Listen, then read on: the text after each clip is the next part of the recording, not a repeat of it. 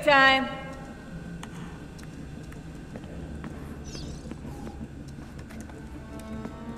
Any news from the outside? Rebecca's patched in a phone line.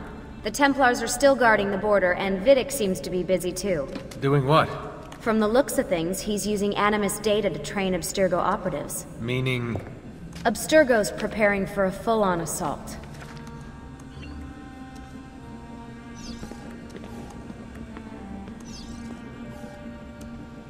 Any theories about that cipher Machiavelli handed me? Ezio, I mean. I can't decode it without the key. It's a one-time pad. What's that? It's a cipher with a unique disposable key. Imagine someone used the first letter of each word in the Declaration of Independence to encipher something. Well, without the Declaration itself, you couldn't decrypt it. I could run it through the computer. There are some things even a computer can't do. Like love, Rebecca. Like love.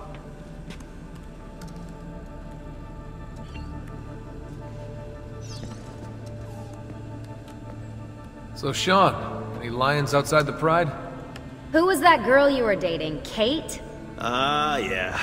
Kate. Katie, kitty cat Kate. Charmed the pants right off her, I did. Yeah, right. I know for a fact you didn't even get to second base. Oh, what? What? We had lunch. You had lunch with Kate? Whatever, I got work to do.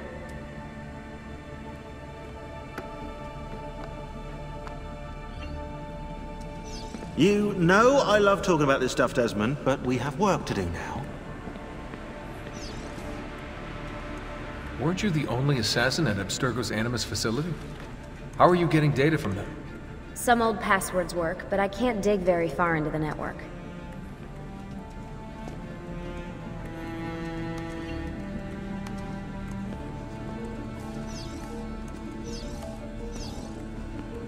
I'm kind of busy here. You ever killed anyone? Hello to you, too. I dated a guy who was an electronics expert around the time the assassins first contacted me. And? Now I'm single. Are you kidding?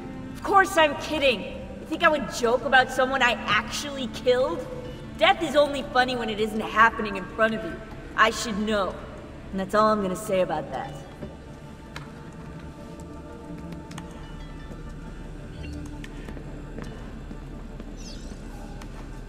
I noticed you didn't patch the translation software. Nah, it's still buggy. There's only the occasional glitch in the Italian, but if you hit any German or French, watch out.